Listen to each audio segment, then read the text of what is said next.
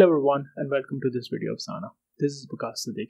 In this video I want to talk to you about the control potentiostat window in the Thales software. But before we start with the software, let's have a quick look at the hardware which I have with me today. I have a ZAHNER Pro potentiostat and have extended this ZAHNER Pro potentiostat with a PP212 external potentiostat. Now I have already connected the potentiostat, the external potentiostat PP212 with mains via a power cable, and I also have the APC cable which is connecting on one side the APC 42 card which is installed in or which is equipped with the ZAHNER Pro, and the other side of cable is connecting the back side of the power potentiostat.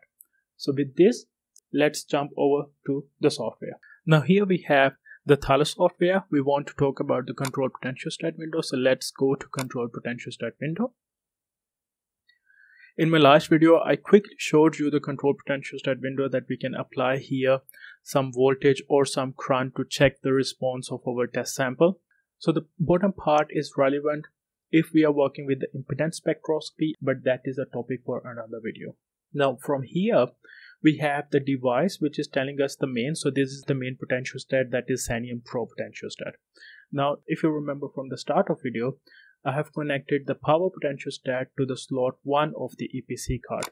So I can go to device and I can go to 1 and I click OK.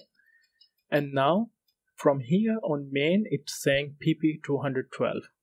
So it has detected PP212, and now if I give here some voltage, then that voltage will be delivered by the PP212 and not by the ZAHNER Pro. If you notice, there is no change in the control potentiostat window. Only here you can see either you are controlling the main potentiostat or if you are controlling the power potentiostat or an electronic load. If I go click on this device and I put 0 back and enter OK, then I go back to the main potentiostat, and now these values which are being shown are for the main potentiostat. So now if I apply some voltage and turn it on, that power will be delivered by the ZAHNER Pro and not PP212.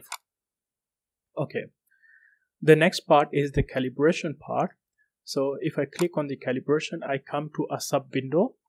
If you are using an older version of the ZAHNER potentiostats, then you will not have this window, and as soon as you will click on calibration, it will just start the calibration, or that will be the DC calibration. But for the newer versions, you have the possibility to calibrate for the DC measurements or calibrate for the AC measurements.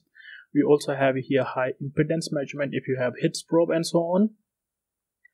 Here you have to keep in mind that if you want to calibrate your potentiostat, so all potentiostat which are delivered by us are individually calibrated. And when you install your Thales software, you also install the calibration data which was specific to your potentiostat. But for some reason, if you want to calibrate your potentiostat once again, make sure that you turn on your potentiostat, leave it for 30 minutes so that it's properly warmed up, and then calibrate. Now if you want to save your calibration data, just click on Save Calibration. This will add the new calibration file in the folder where the previous calibration files are present. Now if for some reason you want to go back to the original calibration files, you can go here and recall the previous calibrations. Next we have the check cell connections. If we click on check cell connection, here right now in the setting we have the main potentiostat, and it is showing you that if you have some sample, how you can connect the cable to this potentiostat. Now ZAHNER offer different kind of probes which you can connect with your ZAHNER potentiostat. For example, you can have a high Z probe, and with this high Z probe you can do measurement on high impedance sample. Very nice feature in this window is that it also modify here this schematic, and it shows you that how different cables must be connected. Our main potentiostat had two controlled voltage ranges, 5 volt range or 15 voltage ranges, and if you need higher voltages you can just click here and now you will be in 15 voltage ranges. Similarly here we have the compliance voltage, so you can either work in 14 volt compliance volt or 28 volt compliance volt.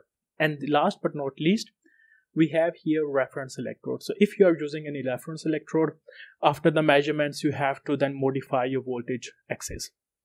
Here you can do that automatically. So you click on with reference electrode. You can see here again the schematic has been updated. Now with reference electrode, if you try to go back, it will ask you which reference electrode you are using. So you can choose one of these reference electrode from the list, and let's say that reference electrode which you are using, the voltage is not provided here. So you can click on user defined reference, click here on this tick mark, and it will ask you what is the offset of your voltage, and that you can provide here.